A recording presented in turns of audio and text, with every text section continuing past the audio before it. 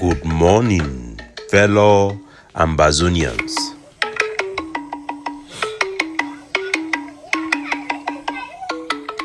Today na Friday, number 30 day for this month of August 2024. My name na Capo Daniel, una own countryman, sense past king, Lukong. Una welcome to another episode of our daily podcast, a program where they bring una the truth, they bring una meaningful information, fact-based analysis for help we as we work out for this journey to our freedom, to the independence of Ambazonia. Our mami them, our papa them, our good people across the world are bring una all revolutionary greetings.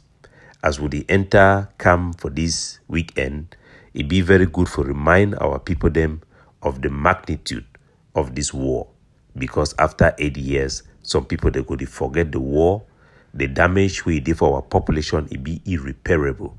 There will be refugees that will never return, IDPs that will never return. Life will never be the same in our life.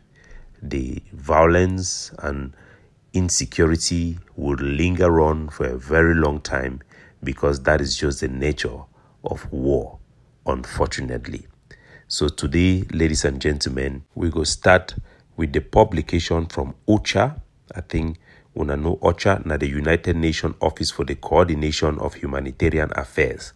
Na the global body that way there for Cameroon, when I did observe and in the report about the facts using statistics for which way it happened. The one at the report where they release them for 26th day for this August 2024.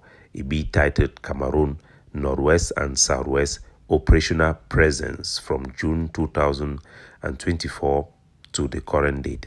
The document it reads, it say, during the second quarter of this year, a total of 86 humanitarian organizations reports implementing activities in the Northwest and Southwest. That means say over 86 people that don't do something, NGO that don't do something for Ground Zero, where they don't report them for the United Nations. This one it include 66 national NGOs and 10 United Nations agencies, 9 international NGOs, and 1 organization from the Red Cross, RC, that big Red Cross, we get office them all around our territory. The PRAP would not always assist all these NGO them, for give them access and for negotiate with our boys and make them understand their mission, and also for educate our population generally so that they allow them to do their work. We'll be very happy say it and they go on smooth so far. So I think that only 7 division them out of all the 14 division them for inside Ambazonia where they don't visit them, then go for Bui, then get 26 mission them for Bui, 20 for Bui, 26 for Boyo, for Ndonga Mantung 18, for Menchum 12, for Mezam 45, and for Momo 19, for Ngokitunja then get 21, inside Southwest for Fako then get 43, for inside Kupe Maninguba 17, Lebialem 11, Manu 21, Meme 27, and for Ndian 13. It will show na say the least accessible place where they don't visit them na it show the place will be very enclave and where things end for day it be very hard. Na for Ndian where it be very low, Kupe Maninguba it be very low.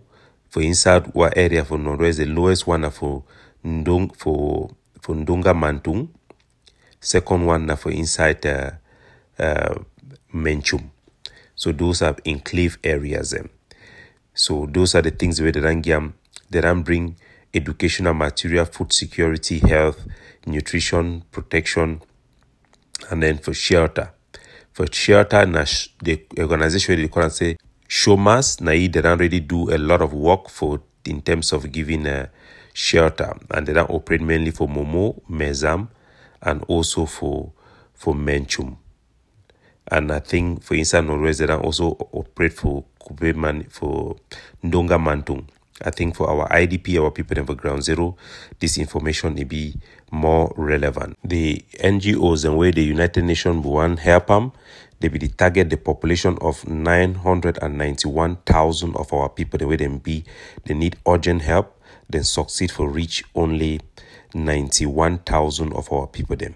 Include them, then get 11 people the way they be handicapped or when they be crippled. For Bui, we don't get news say 2 of our big soldiers they don't fall. It be very unfortunate. Them be ambushed by La Republique to Cameroon.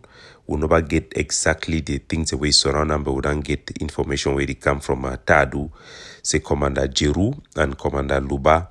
Say then 2 they don't fall for inside Bui. And we pray for the family and we thank them for their service and want to honor them for the great sacrifices the way they don't do them. So every day with the lost big soldier, with the lost soldier them for Ambazonia, what people they need for no say as they go wamanda the bole. Now the best time for we for catch out for the good fight with our people they don't fight for the past 80 years. Me some man no deceitful. The fight and the steam no go ever go back for the way it be again. Because of the internal dynamic we'll get them for this struggle. Now the time for we for come together for try for gateway to get them, for get the maximum autonomy for our people them, the maximum concession from the Cameroon government for be able to secure our independence in the future because it no be realistic, it no be possible for we forget them within the short term.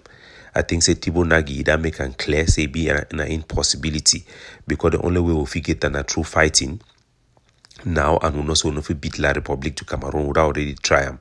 It don't pass we but without already win because Cameroon don't concede for this their grand national dialogue and we need to recognize them. Make we not begin follow people the way they be so radical, they be so irrational, they be careless with the life of our people, they murder our own, they turn against our own. There is no hope for those people them. People where they not be care for education, they no go ever can care for any other thing.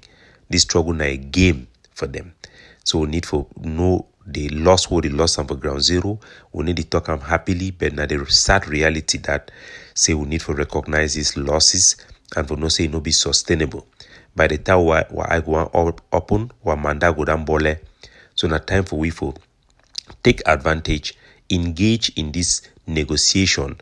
We will struggle for doing for PRAP and the other Ambazonian organization the way they don't partner with we for look for an alternative where it be attainable and where you go get the backing of the international community. As we prepare our way for go for the United Nations for seek international endorsement because we not trust Cameroon, we call on all our people them for come together. The PRAP didn't receive an official request from one of the biggest Ambazonian refugee group them for go also for they for go listen for them. Me then also listen for we for hear the proposition for an alternative solution for the PPP where we address even the return of our refugees, our people in the diaspora, our political prisoners and all those things. So we are raising funds. If you are listening to me and you want to contribute to the PRAP and you believe in our vision, contribute and make it happen. We need the resources to be able to carry out this big mission, similar to what we did with our refugees in Nigeria. Fellow Ambazonians, we then get increased requests from school proprietor them from ground zero, especially for Bamenda area and also for other enclave area, including for Limbe. It then be clear say the dogs of war, they go intimidate our people into having a lockdown. It then be clear. The position where the PRAP it then take up and say we reject any unsensible, any unreasonable lockdown for Ambazonia. We reject it as a matter of principle. And this one also, school starts in September 3rd. School that already starts on school that already start. We encourage everybody meet and go out. But we still tell them, say meet and be vigilant because the two dogs of war them be together in this for hunt our people them down. You get the extremists, you get the conduct titles motivated using their network. We have evidence already, so we know that the threat against our people are real, and it is for their benefit to make sure that this school year is interrupted. But it is the interest of our people, for the betterment of Ambazonia, the betterment of the future of the Anglophones and all the people of West Cameroon, for us to start school. We cannot let our children behind. We cannot continue to allow education to become a political pawn in this our battle for our self-determination. It weakens us. It does not help us when we do that. We encourage schools and children to go to school, and we are cautioning Amazonian forces not to use force against our own people. But be vigilant. But we cannot also accept that our people should be oppressed by those who seek to oppress them in this lockdown period, whether them be it the La Republic agents or they be it Amazonians who have been derailed. We must continue to resist the rock and the hard place. As they talk, oh man, find a way. Ma pikin unakamo. They say, Mami, two ducks of war and they for road. So they will talk to me, oh man, find a way for reach for the safe hands, for reach for school, for educate our people them, for prepare them for the future will be a stronger foundation that would ever be. This coming weekend, we're going to broke for down the various packages for the PPP. It will be possible for release for the general public, they copy, but the all Amazonian organization that don't get a copy, the studium would work hard on it. Not be just a PRAP issue now. If we conclude for our people, they say it is not a PRAP document anymore because the other organization, the way they don't engage, they don't be able for edit them, for filter them, and make it get an Amazonian shape of its own. So it's no longer a PRAP issue. So we'll go on this weekend to provide more details about our engagement in this regard, and we'll call on all men of God, all women of God, to put our students and this school resumption in Amazonia in prayers. Pray for peace, pray for justice, pray for freedom of our people. Capo Daniel looking out for you, signing off.